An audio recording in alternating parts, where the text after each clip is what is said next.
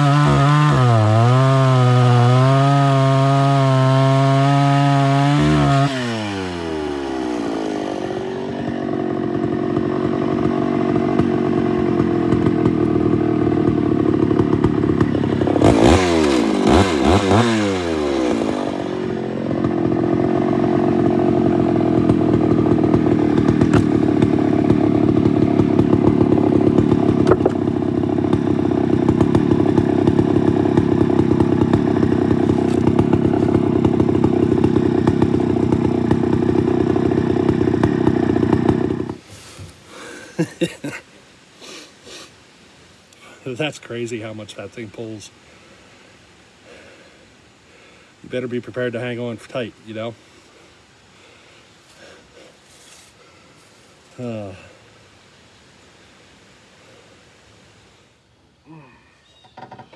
So the 925, you know?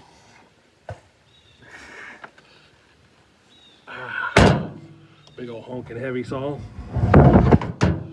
I will say, let me give you guys a piece of advice. If you own one of these, do not set your raker at the softwood setting and then try to sink it into some oak.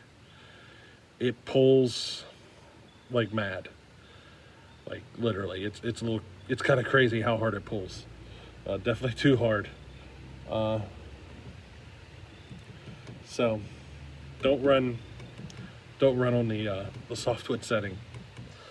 But otherwise, I mean, it ran good. The chain is pretty much toast anyway. I probably could have sharpened it 1 or 2 more times and it would have been done. So it's at the end of its life. It's time to get a new chain for it anyway. Today was kind of an experiment to see if it would do it. You know what I mean? If it would pull 24-inch bar through oak at a softwood setting. And it did. It pulled right through it. No problem. But it definitely was a little excessive, if you know what I mean. So I do not advise anybody do that at all. So till the next time, we'll catch you later.